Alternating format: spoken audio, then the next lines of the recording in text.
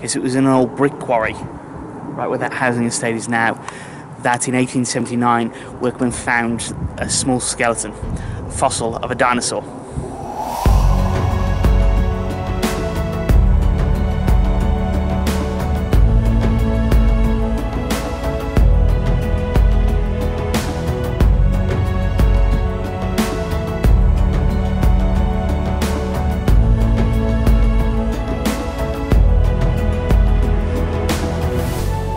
In 1879, workers at the Chorley brick pits in Cumnoria in Oxfordshire found a number of fossils in one of the spoil heaps.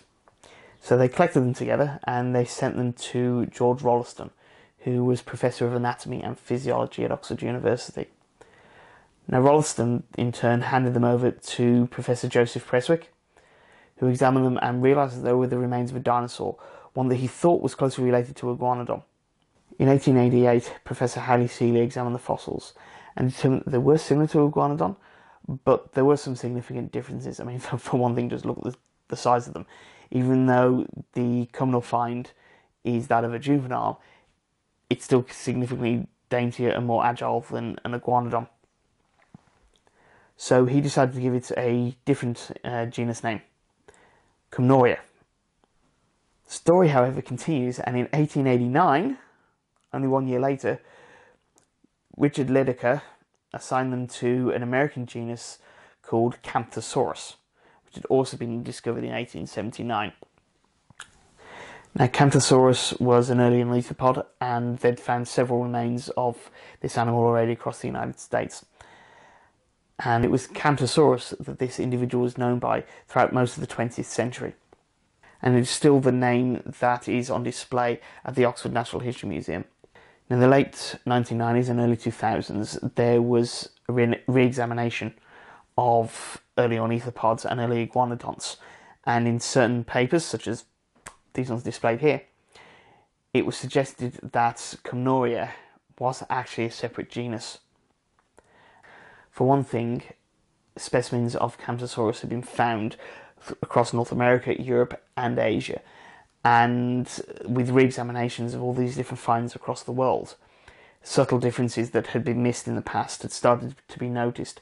So many of these individuals got reassigned to different genus and species names, and Cumnoria was one of these.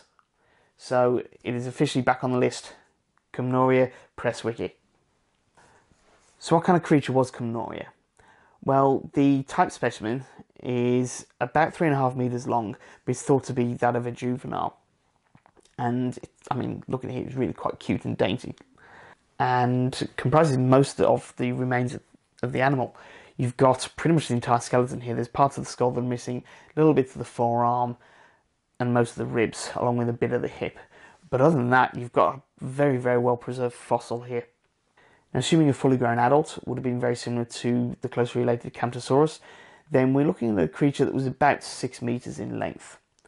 Now, Cumnoria was a herbivore and would have been foraging around the forests and shorelines of late Jurassic Europe.